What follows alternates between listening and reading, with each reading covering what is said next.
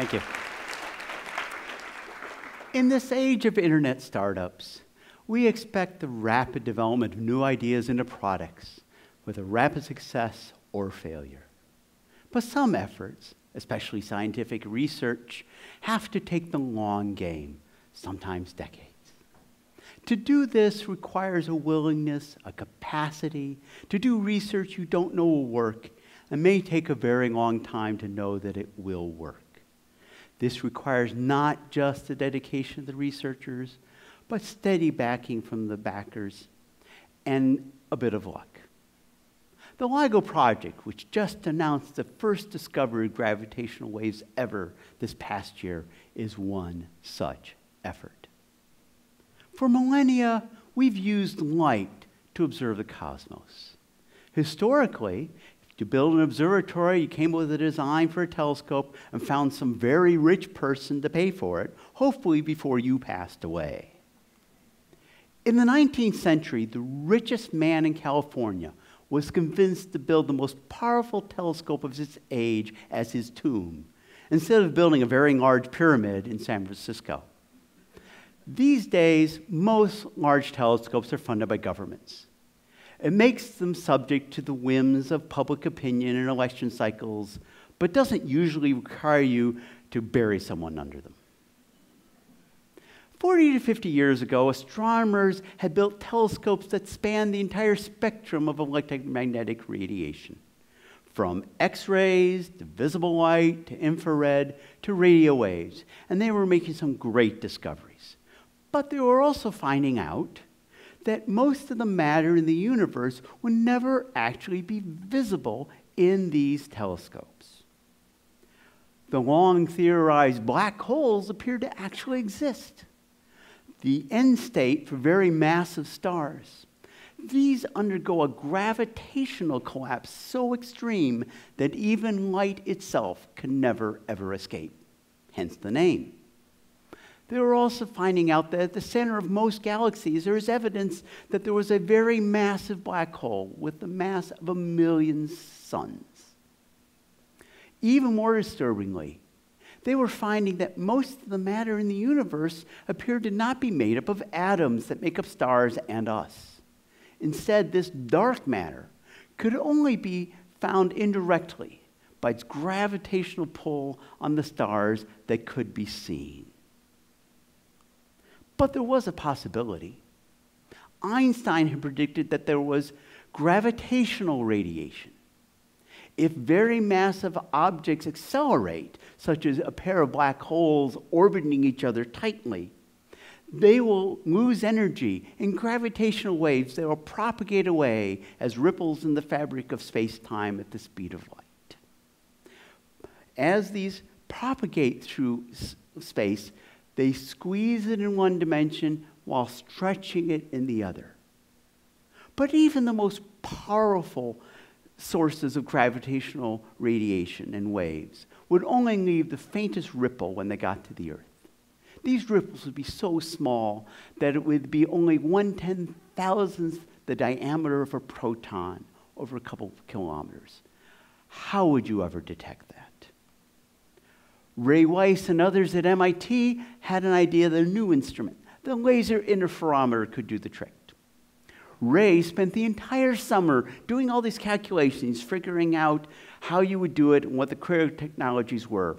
That was after assigning as a problem set for his students. He found that you would need a very large instrument with arms several kilometers long in an L shape, and you would need the largest vacuum system ever built. Funding for this crazy idea was difficult at first. The administrators of the National Science Foundation were very intrigued, but only started things out with modest grants. They needed to prove that the critical technologies for this would actually work. They also brought in industrialists to work with these desktop scientists to scale up their efforts to build such large facilities. By the late 1980s, plans for these laser interferometers were getting very serious. All the critical technologies had been proven, but The budget to build these facilities was $100 million. This dwarfed the existing budget for astronomy. How was this ever going to happen? Some luck helped. The two sites selected, down-selected from a list of candidates, ended up in the districts of some key congressmen and senators who became very strong advocates for this proposed laser interferometer gravitational wave observatory, Ligo for short. They passed laws creating a special pot of money for such major projects. The initial funding was finally secured. But this was a tough time for large science projects. Many of them were having their budgets slashed. The superconducting supercollider in Texas was even canceled. The nascent Ligo project got some benefit from this. They got several managers experienced in large science projects. They also got a lot of surplus furniture. Now, any of these projects have to be arranged in stages. At each stage, you have to prove that you can meet the goals for that stage and complete them. This builds confidence in the backers and in the researchers that this will ever occur. The first goal for the Ligo Observatory is they had to construct and operate a small network of interferometers around the clock for 2 years, collect all the data and analyze it. And they did that. And they also managed to prove that the performance of their instrument met the goals that had been boldly predicted over 10 years before. Ligo also engaged the public. They created the Einstein at Home project, which led to hundreds of thousands of ordinary people use the idle time in their computers to search for waves from wobbly pulsars. It also had a neat screensaver. But this effort let ordinary citizens of the public experience the joy and excitement of searching for things that had never, ever been seen. In all that time, though, Ligo wasn't that lucky. There were no surprise discoveries of gravitational waves from sources that were much closer than the astronomers expected. But they did secure funding for the next stage, advanced Ligo. Here, they took out all the innards and replaced the lasers, the optics, the seismic isolation systems with apparatus that could actually meet the performance to find the even weaker gravitational waves that were actually expected. In the initial part of Ligo, the mirrors were simply hung from 2 wires. In advanced Ligo, there were 4 separate suspensions of these mirrors. The final one on very fragile but very strong silica glass fibers. This was all to isolate these mirrors from all external vibrations. The vibrations from the ripples of gravitational waves passing through them.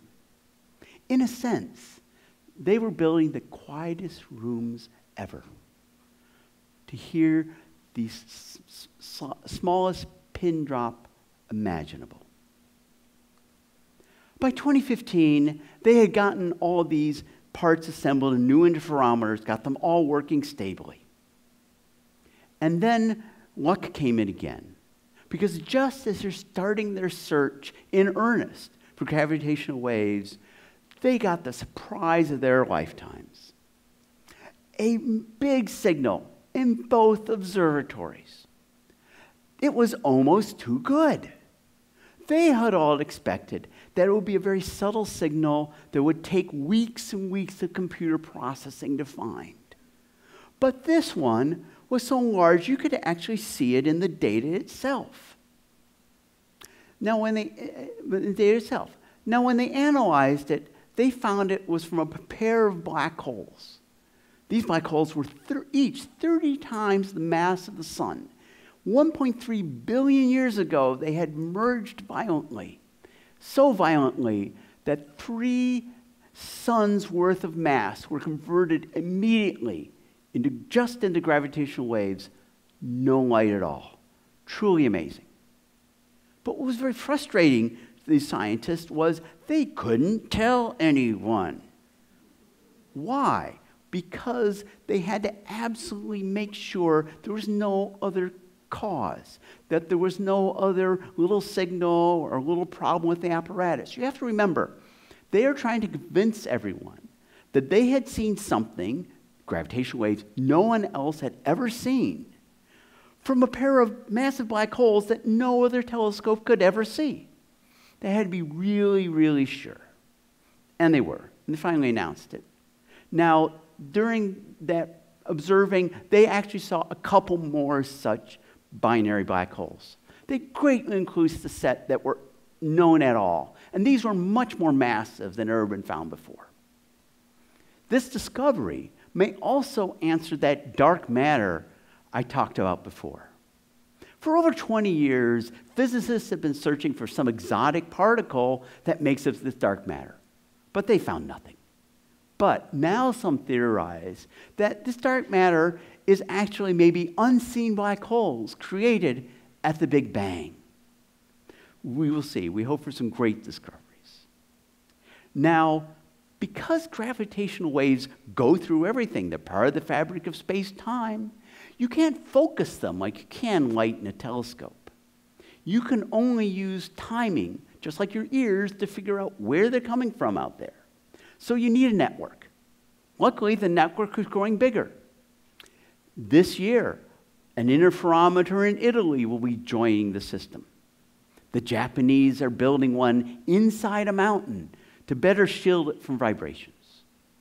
Within the next decade, we expect another Ligo instrument to be built in India. We don't know what great discoveries we're going to get with this system. This is not the only long-term effort in the field. The LISA project proposes to build a laser interferometer in space. This interferometer would actually be sensitive to gravitational waves from sources much fainter but much closer to us. Some in our own galaxy, some we even know about already. This past March, they launched a satellite out beyond the Earth that proves some of the critical technologies they need to build this interferometer. Having been active for already 20 years, and it's probably going to take another 10, 20 years more, and with satellites that will be a mere 1 million kilometers apart, they're a very long game indeed. Thank you.